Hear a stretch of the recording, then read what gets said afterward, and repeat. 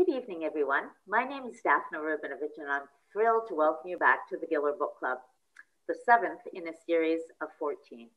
Please check our website for the complete list and to register every month. You really won't want to miss a single one. For the best viewing pleasure, please have your Zoom on a side-by-side view, and that will make it all the more alive for you.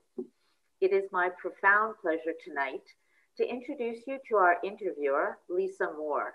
Lisa Moore is the author of 4 novels and 3 short story collections, and she's just finishing up a new novel as well. Her novel, February, was longlisted for the 2010 Man Booker Award and won 2013's CBC Canada Reads. Her novel, Caught, was a finalist for the 2013 Rogers Writers Trust Fiction Prize, as well as the Scotiabank Giller Prize. It was also later adapted into a CBC television series. The novel Alligator and the short story collection were also finalists for the Scotiabank Giller Prize. Alligator won the 2006 Commonwealth Fiction Prize. Moore often sets her stories in Newfoundland, where she was born and raised and now lives with her family. Tonight, Lisa will be interviewing Eva Crocker, author of the acclaimed novel All I Ask, longlisted for the 2020 Scotiabank Giller Prize. There will be lots of wonderful questions and reading, and if you'd like to join in the conversation, please feel free to submit a question using the Q&A button at the bottom of your screen. If you do submit a question, your name will be entered into a draw to win 2 free Audible titles of your choosing. So join the conversation.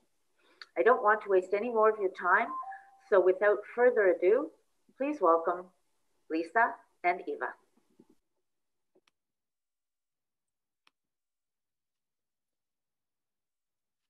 Hello, everyone. My name is Lisa Moore. I want to say thank you to Daphna for that introduction, and thank you to Alana and everybody who is involved with the Giller Prize. I want to say a special thank you to Jack Rubinovich for creating the Giller Prize, and I know he's deeply missed by the whole of Canadian literature.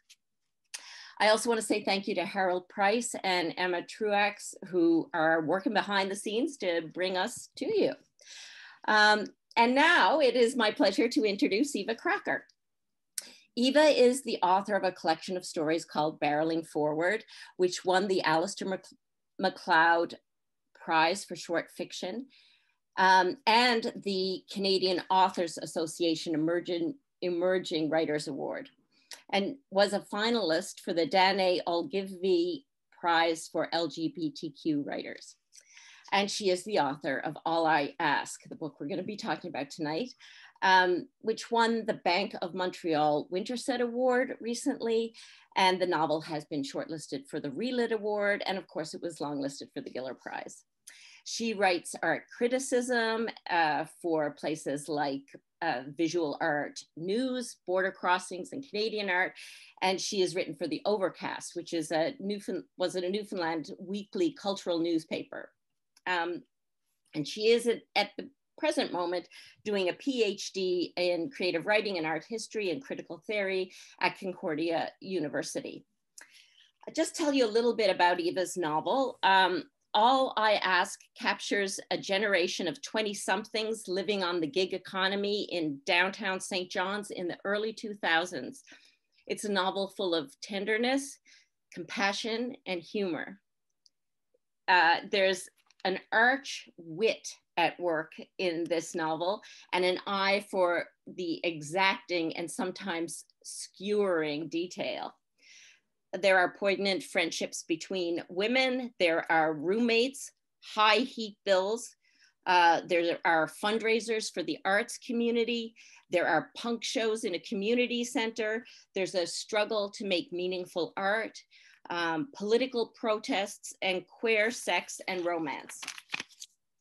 I think Eva is one of those brave new writers at work today, creating a new kind of writing in Newfoundland.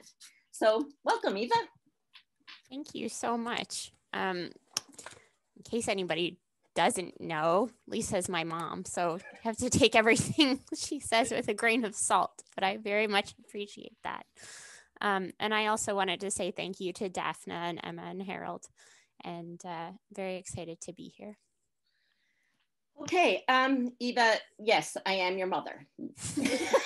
I will admit it, but it is true that, I've been rereading this novel in preparation for the interview, and of course I've read it before, but over the last few days I've been really struck by how smooth the novel is. It really is as smooth as silk. The dialogue and descriptions are natural and transparently clear. It's like a fast running brook. The scenes are spare and the pacing is taut, and the plot is all about character development. That's how I would describe it. That's what I love about it. Thank you so much for saying that. It's true. It's how I feel. I want you to tell me who your influences are when you were writing this, or, the kind of books that you thought about when you were writing, whether it was about content or whether it was about style. And maybe there were books that, are the exact opposite of your book, but still influenced you. Well, I thought a lot about Zoe Whittle's book, The Best Kind of People, partly because of the subject matter, but also because of how she deals with plot. She's really skilled at developing a plot. And when I started working on this book, I found I was reading novels in a way I never had before, really being attuned to the plot, because before that I had been writing short stories. And I was more, I think when I was reading, I was paying more attention to images and to the sentence level work. And of course, that's important in a novel too. But writing a big, long story like that was a new thing for me. So I thought about that novel. And I also thought about a novel called How Late It Was, How Late, which is this intense stream of consciousness following this man who's been beaten by the police, and he's lost his sight, and he gets out of jail, and it follows him for several days just as he's trying to get to the unemployment office to get benefits and to deal with the kind of repercussions of being out of jail. And it really forces you to live through those days with him and the difficulty of trying to navigate those systems and how intentionally useless they are for the people who really need them. So this book kind of deals with some of that as well on in terms of the subject matter. Mm-hmm. Okay. You've also written a lot about visual art, and I'm thinking here about a job you had, and this book of yours is really about the gig economy. And for a while you had a job at the Overcast, which I know you were writing a ton of pieces for that, and sometimes they were, profiles of entrepreneurs. Sometimes they were in-depth art reviews or interviews about art. Sometimes they were about community organizers. And I'm just like, I know you were like, I think in a year or two, you wrote 200 pieces for that magazine. Can that be true? I would usually do like 5 a week. And I think I worked there for about 2 years. So I'm wondering if doing that, if like really, well, first of all, interviewing tons of people and really trying to find out about their lives and what motivated them, but also listening to the way they spoke and that kind of thing, if that work plays into your fiction at all. Yeah, I loved having that job. It was so much fun. And I think it influenced the novel a lot, because in the novel I was trying to capture St. John's in a really particular moment in 2017, when there was all this political unrest around the Liberal budget and Muskrat Falls, as well as police violence. And so while I had that job, I was speaking to all these different people in the community, and I was really getting a feeling for the pulse of St. John's, which was super exciting. And I spoke to like artists about their work, but also like somebody who's like a dog whisperer, trained dogs. And every day it would just be talking to somebody different and trying to, you know, represent them in the way that they wanted to be represented. Yeah, it was great. I felt so lucky to get to do that. And I had a lot of freedom to think about what I wanted to write about as well in that job, which is such a luxury. Mm-hmm. And you also had a job working with the St. John's Women's Film Festival. Do you think seeing all those films had any effect on your writing? Probably. I got to do a lot of interviews in that job as well, with women filmmakers working in Canada. So I talked to them about their work, and that was before the Overcast. So I actually learned a lot about interviewing in that job and talking to people about their artwork. That was also a great job. That was very connected to the community, and yeah, it was a lot of fun. So, you know, this novel is really about a particular generation in Newfoundland, I think. You know, I was talking to Michael Winter, and he read your book, and he said, you know, there are scenes that happen in downtown bars that, you know, 10 or 15 years before we had written about, but it's a whole different scene. Mm-hmm. But I think this generation that you're writing about are really experiencing the repercussions of the collapse of the economy in Newfoundland. When I was writing my earlier books, you know, we were in the middle of a oil boom, and there was all kinds of money around, and houses were suddenly tripling in worth, value, or price. But now we're seeing heat bills tripling in price. And I'm just interested in sort of in this book, I think there is a real ambivalence at the very best concerning authority, but also a kind of distrust of authority from young people who are, you know, living in this gutted economy and jumping from job to job like kids on, you know, skipping ice pans, jumping from ice pan to ice pan on the shore of the ocean. So well, just tell me about that. Tell me about your experience of the city and what it felt like to be an artist and running around to, you know, all these different events. And I'm thinking particularly about, I guess, the punk community, that, because I know you were from a very young age going to these fantastic, wild punk shows that no mother would ever allow their 14-year-old to go to if they were in the right mind.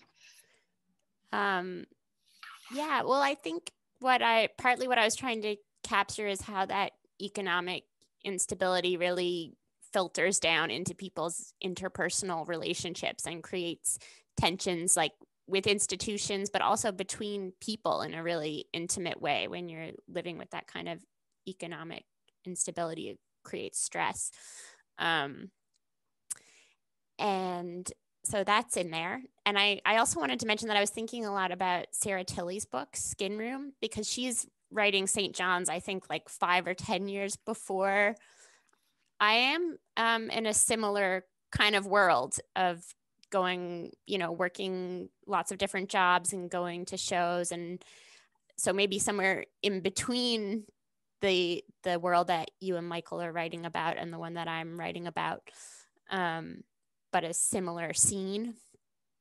And the punk shows, yeah, were lots of fun, of course. I feel like really lucky to have gotten to attend all those shows, which were like a labor of love. People put a lot of work into putting them off, and often there'd be an all ages show in the afternoon and then a bar show in the evening. So I think I started going to them when I was like 12, and there was oh my God zines and tapes, and I learned a lot of stuff there. But also it was like when I first started going, I think there was like 2 women in any of the like 20 bands that would regularly be playing. For the most part, it was all cis guys. And I think that's changed a lot recently.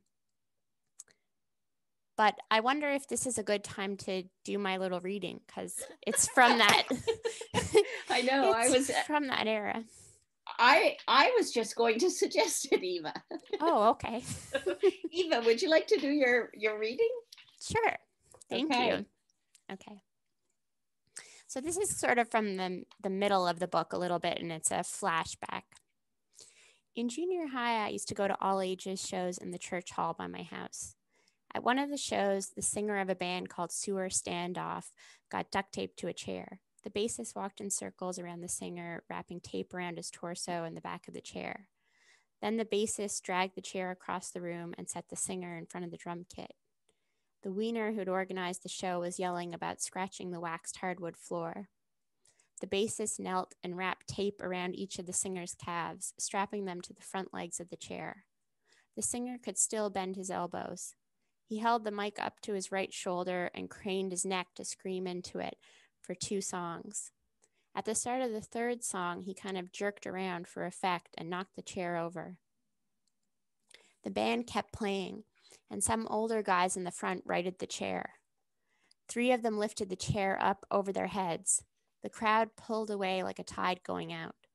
But then someone passed the mic up to the singer, and he started screaming along with the music, and the crowd rushed back in. The older guys bounced the chair in the air, lurching the singer back and forth, and the crowd yelled along. I was standing next to Candace Walsh, and we were both shouting the words. When the mosh pit threw us together, her big boobs would smoosh against my arm, and we'd smile at each other like, what can you do? Then the chair came careening down. Somehow there was time for everyone to move out of the way. At first, the band didn't notice that the singer had fallen. For a moment, he was on the floor with the music rumbling over him, the crowd gone still around him. When the band stopped, first the drums, then the bass and guitar, one of the older guys held up a hand and told everyone to back the fuck up and then get the fuck out. In the parking lot, people were saying they saw blood. Someone said he'd stopped breathing. It wasn't dark yet. The sun was sinking on one side of the horizon, and a pale moon was visible in the sky across from it. It was one of those strange times when you can see dark pits in the moon's face even though the sky is still bright. Someone said the cops were coming, and people ran to stash beers behind the dumpster on the far side of the building. There was a narrow driveway leading up to the church hall, and the ambulance got stuck behind a stream of parents' vehicles. The siren wowed as clumps of kids piled into the back seat, and their parents' cars made tight U-turns to head back down the hill. I stayed and watched the paramedics carry the singer out on a stretcher. He was alive, but there was blood all over his face.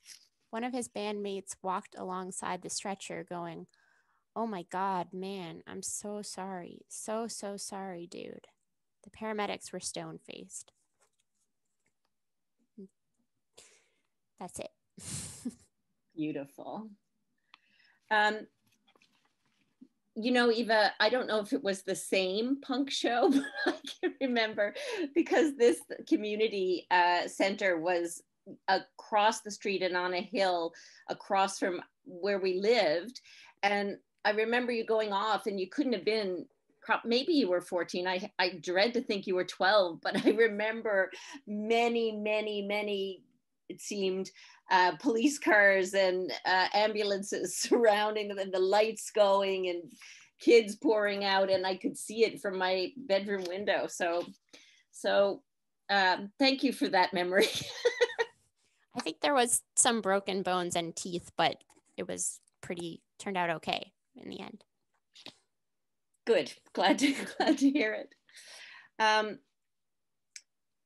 So you've spent a lot of time around the Bay as a young child, because we come out here in the summers, and we're in a place next to a beautiful river, and there's a big lake to swim in, and we're across the street from the ocean. I don't know if that really makes it into your novel, does it? There is one small scene around the Bay, but I've been writing about that a lot recently. I just finished a paper that was due at 9 a.m. this morning, my last one of the semester. So it's a nonfiction piece about my Aunt Wanda, actually inspired by this wall hanging here that she gave to me. I don't know if people are able to see it. But so it's about that work of art and going out there with her as a really little kid. And she's a lesbian, as are a lot of her friends, and they've moved out to Broad Cove and have a kind of informal queer community there, and just about how beautiful it was to get to spend time there with them when I was really young, and the big parties that they would have, and how they kind of integrated over time into the local community, and how the locals join them at the parties now as well. And they're all day affairs with dogs and children playing on the swing set she built, and then traditional Newfoundland music in the evening. And yeah, just how lucky I feel to have got to have experienced and grown up with that in my life. And what about the landscape? Does the landscape enter into your writing at all, or? I have been thinking about that a lot lately. Again, in terms of nonfiction that I'm writing, my thesis is about visual art from Newfoundland. So I've been writing about Will Gill's work, and he had this sculpture that was a steel chair that's made to look like a kind of traditional wooden chair that you would find in a Newfoundland kitchen, anchored to this outcropping of rock in the ocean near Bonavista. It was there for months until it was just destroyed by the ocean. And the piece is kind of about the power of nature and the landscape in Newfoundland. So I've been writing a piece that's about Will's piece, but also about, on New Year's Day, my friends and I got in the ocean and had like this wild physical experience of the adrenaline, and just, I feel like glee afterwards that was just kind of like the coming from the body being like, you're alive still in spite of what you just did. Well, your writing is really visceral, Eva. You know, like it really is about the body in so many ways, and sensuality, and you know. So I'm not surprised to find out that you're jumping in the ocean on New Year's Day, just to see what it feels like. So this novel is about queer love and queer sex, and well, it is. Okay. Most assuredly is. I mean, it's about a lot of things, of course, but it's a romance. There's a romance here. And I'm wondering, like, if there are queer writers that influence you, or in Newfoundland, or artists, visual artists, or musicians, or. Well, writers in Newfoundland, there's Daisy Jeffries is an incredible poet. She writes about being trans and being from a very small place in rural Newfoundland, much smaller than where I'm from. And she writes beautifully about that. And other authors that I've been reading recently and really loved are Joshua Whitehead, Johnny Appleseed. I'm sure many people have read this book, but it's really great. It's so much fun and also very moving. I love Carmen Maria Machado, her short story collection. Her short story collection and her memoir are very different, but both like so skillful, and just shows this incredible range. So she's amazing. Also, Butter, Honey, Red Pig. This is an incredible book. It's about two twin sisters, and there's magic realism and also these very beautiful descriptions of cooking that are threaded throughout. And I'm not at all a cook, but I was like, so the descriptions are so visceral of cooking and eating, and very sensual, and also lots of queer sex in here if you're looking for that. Yeah. Okay. And one of the things that I wanted to ask you about your novel is about dialogue, because you just have a way of, it's pitch perfect, as the cliche goes, you know, like you can really, it leaps off the page, you can hear it.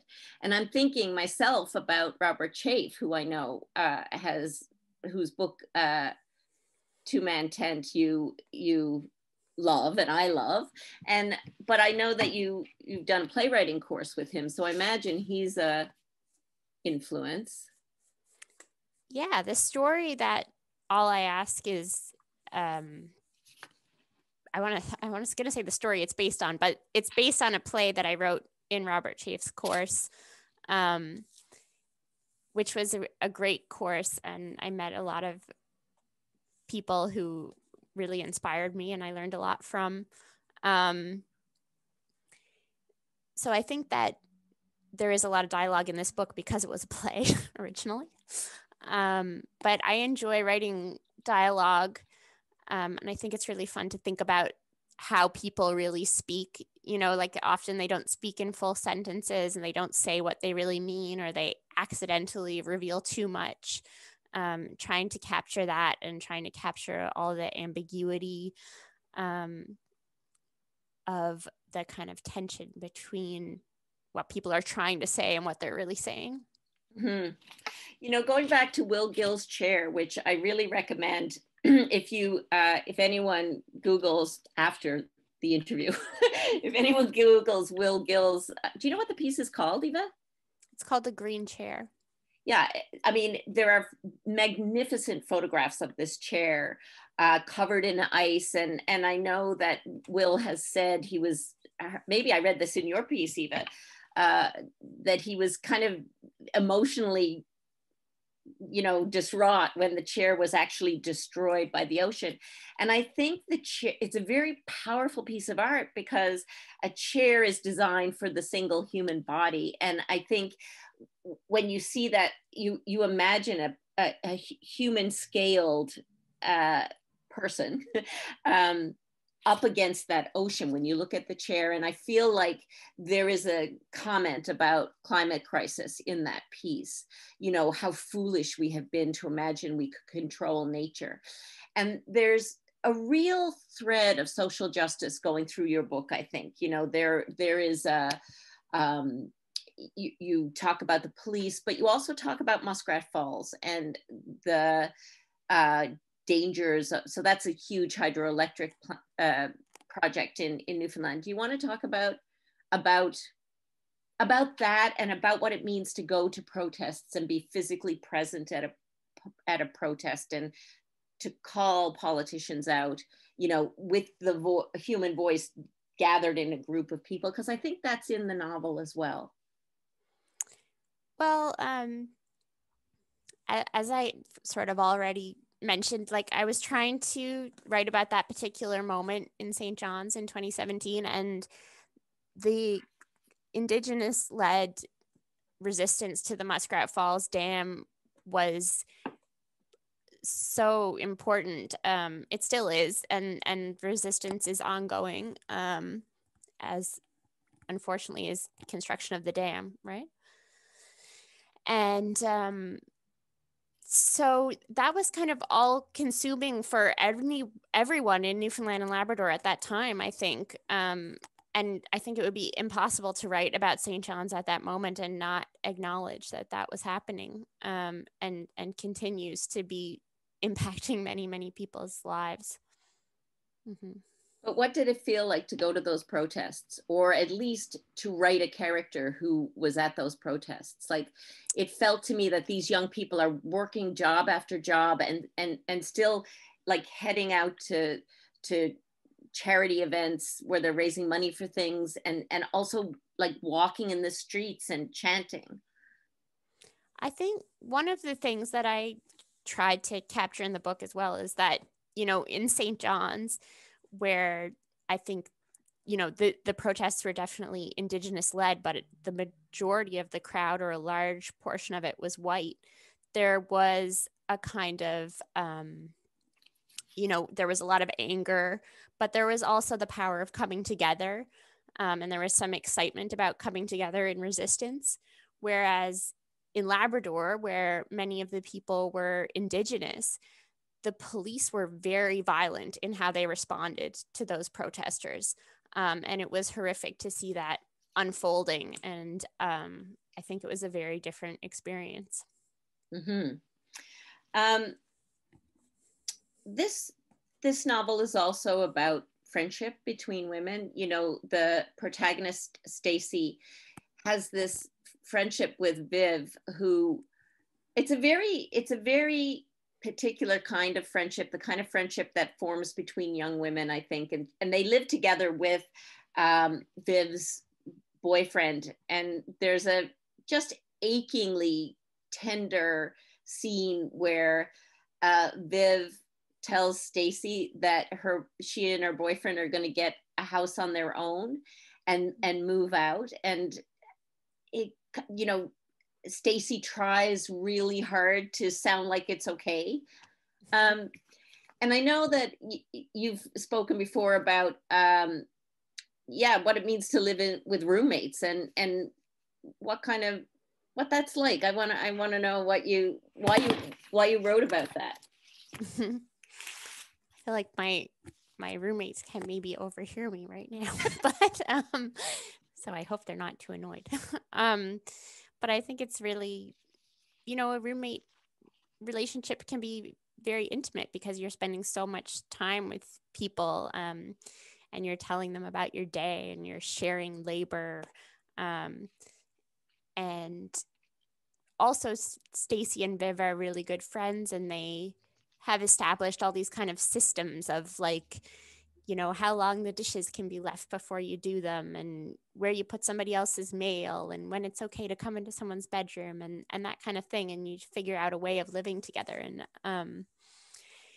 I think that Stacy is, understands that her friend wants to live with her partner, and but it's also a kind of moment of reckoning for her, where she's thinking about, as a queer person, what is her future going to look like, and what is a family going to look like, and living situations in the future.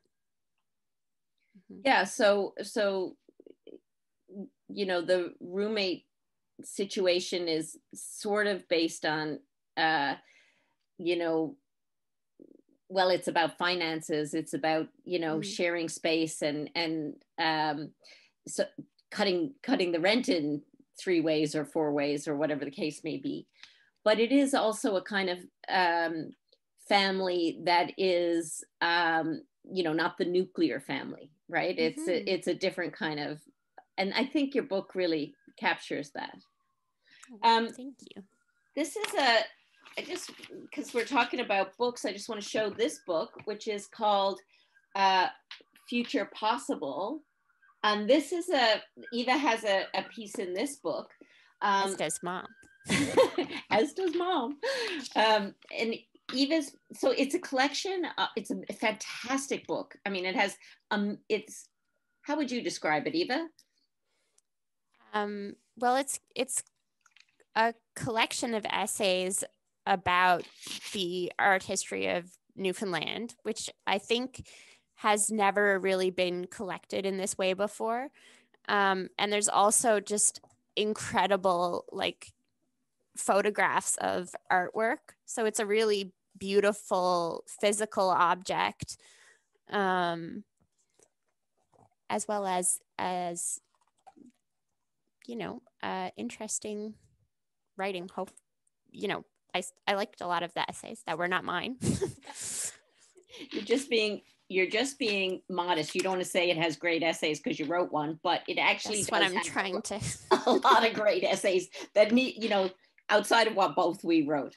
Yes. We can celebrate the book without celebrating ourselves necessarily. Mireille Egan put this book together. She's the editor, and she's a curator at the Rooms, which is the provincial art gallery. And the mix of essays is just incredible. But you're right, the images are beautiful. But you wrote about Do you want to talk about one of the artists that you wrote about that, you know, I think is also an influence on you? Mm-hmm. So I wrote about a few different artists in that essay, but I guess I'll just talk about Peppa today, who happens to be one of my former roommates as well, Peppa Chan. This is one of her works. So it's called Grass in the Sky. And this was in Bonavista. It's in an abandoned house, and the whole inside of the house was full of sculptural work. And she collaborated with Mimi Stockland and Kaylee Bryant on this work. And it's about abandonment, kind of both on a personal level and a political level. So it's about like sentiments of childhood abandonment, but it's also about the way that rural Newfoundland has been kind of abandoned in some ways in terms of services and support from the government, and how people have been kind of forced to migrate out of there. And yeah, it's really cool work. Do you want to talk a little bit about what you're doing with your PhD? Why does a writer who's like going great guns start a PhD? I wanted to read more theory, and I find it hard to read it on my own, to be honest. It's really helpful to be able to talk through it with other people. And I wanted to write about visual art from Newfoundland, and I had been doing that for a while and interviewing artists and trying to understand from them like the ideas that they were exploring and the kind of vocabulary that they used to talk about it. But I had no formal training in art history. So I've just started learning about that this year, and it's so exciting. I'm really enjoying it. Yeah. Okay. I was telling Daphna and Alana and Emma and Harold before we came on that you know, you were home in Newfoundland for the summer, and we would go back and forth to Carbonear, and you read to me from Suvankam Thamavangsa's book, How to Pronounce Knife. And the stories were just, you know, so this is the winner of the Giller Prize, the most recent Giller Prize. And the stories were so kind of miraculous, really.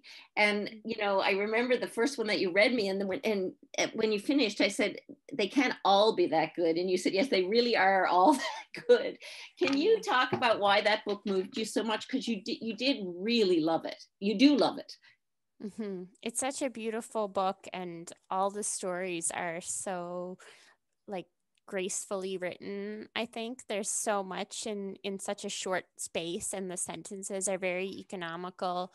And I think that they're like deeply moving without being, you know, sentimental. And yeah, it's a very powerful and beautifully written book.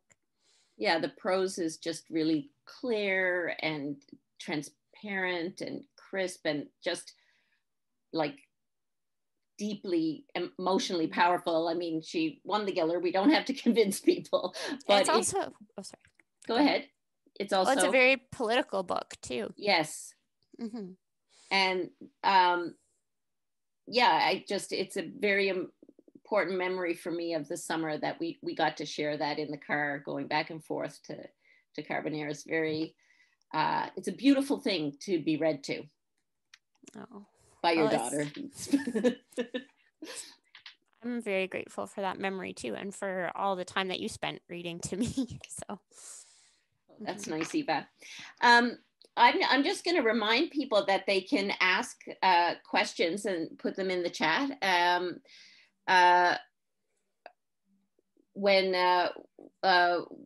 When we're, and I'll turn to them very soon, but I'm just going to ask you one last question, Eva, before we do turn to the questions in the chat. You have a creative writing group, and you also teach creative writing through a community center in Montreal. I want to ask you about what you get out of teaching, what it does for you. But I also want to ask you about your creative writing group and how that works. So we meet about once a week on Zoom, and we each read work and offer feedback. And it's really helpful to have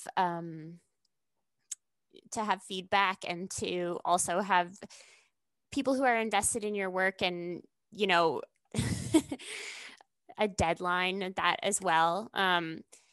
Carmela Gray Cosgrove, who is a good friend of mine and also a writer whom I really love, is in the group, and she has a book coming out in the fall, I believe, called Nowadays and Lonelier, which I've got to have a sneak preview of in the writing group. So I would definitely recommend checking that out.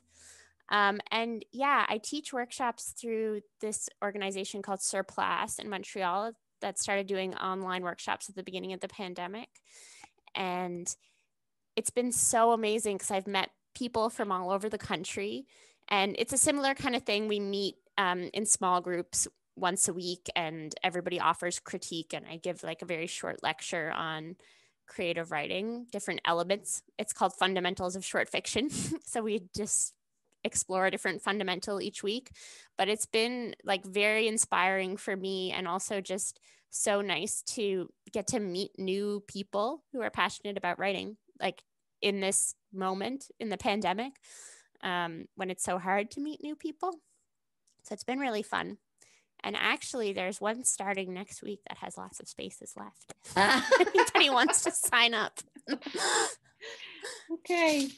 All right. Well, maybe we should turn to some questions if we have any. Let's see.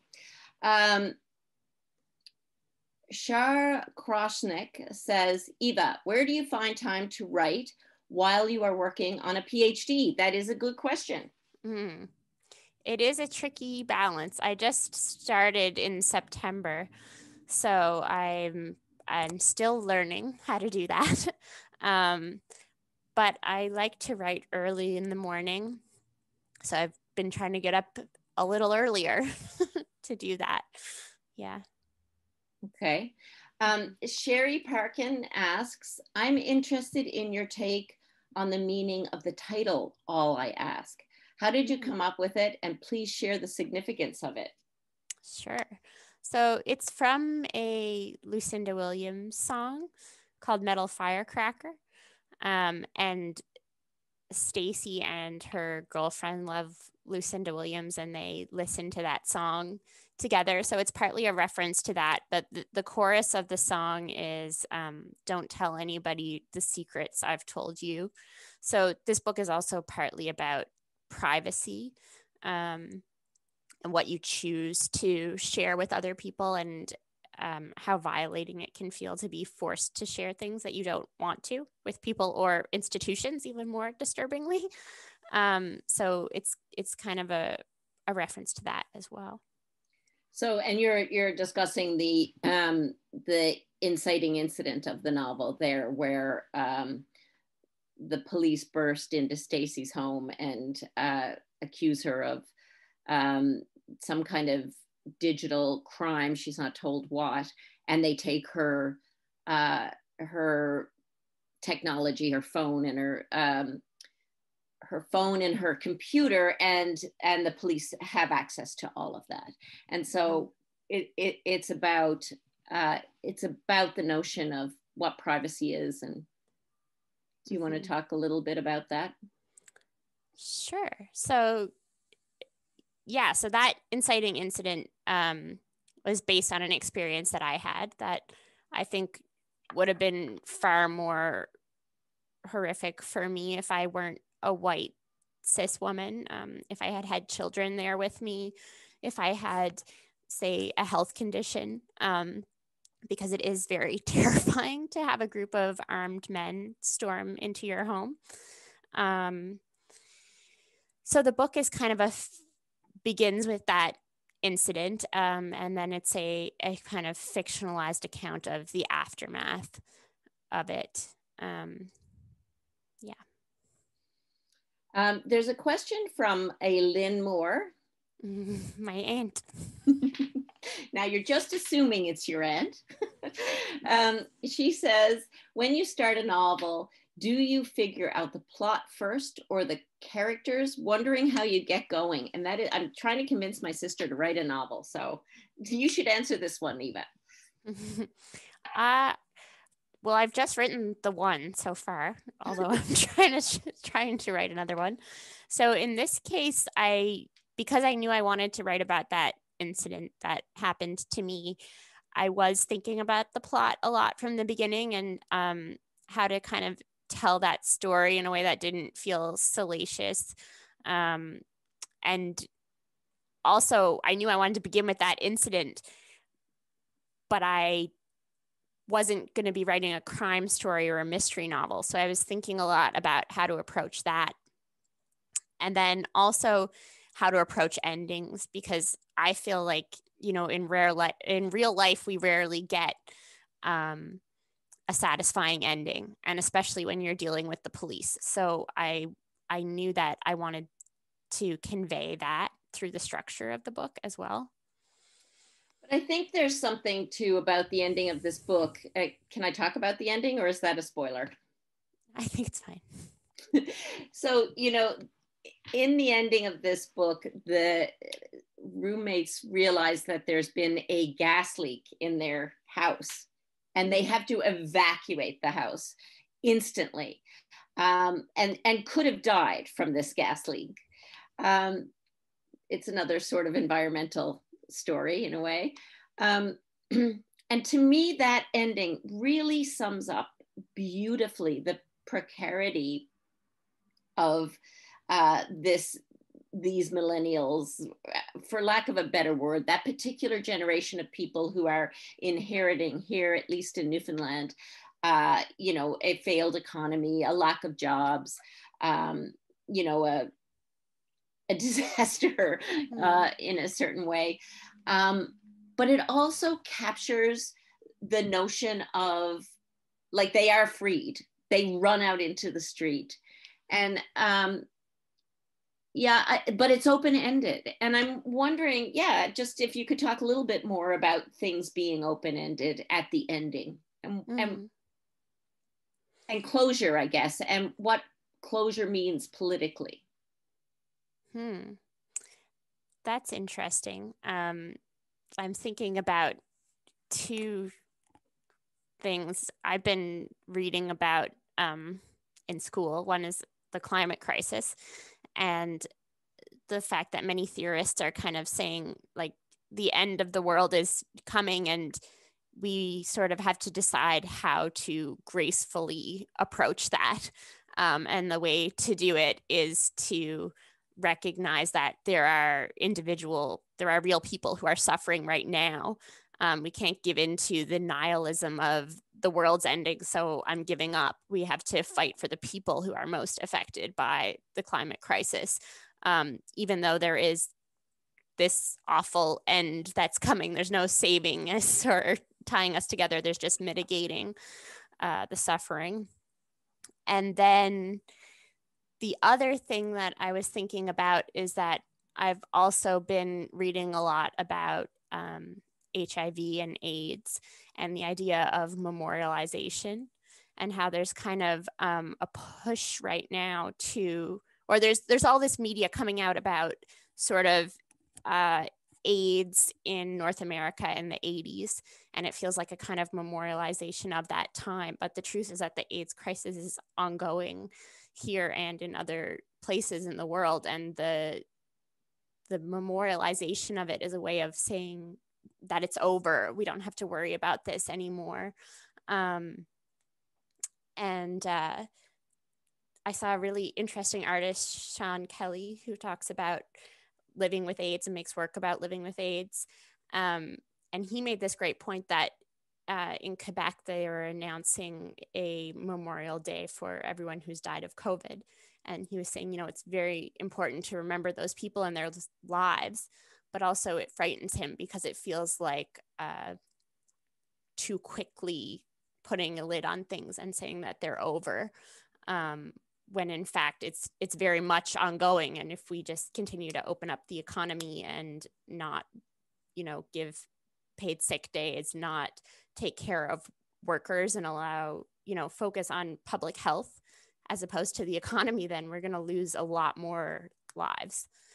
So those are just some thoughts about endings. Yeah, I don't know if that answers your question at all. No, it does really. So your book kind of ends with a rupture, and a rupture is sort of, points to the instability of everything you've just talked about, and how important it is to stay open to whatever,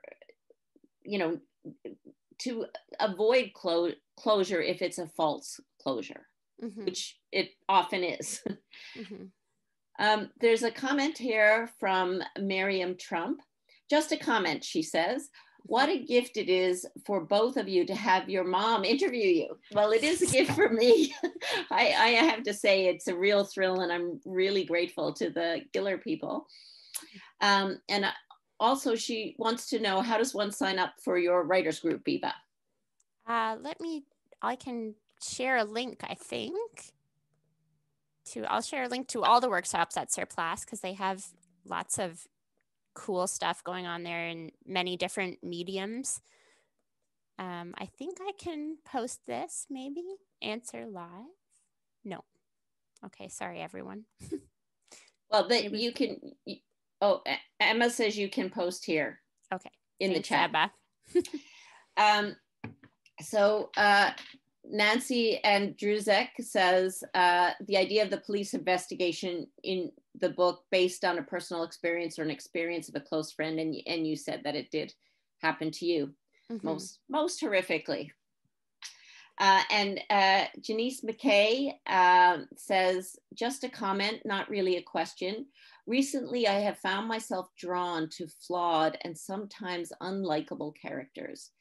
I may not have been able to relate to some characters, but I loved how you were able to help me understand the intentions behind their behaviors.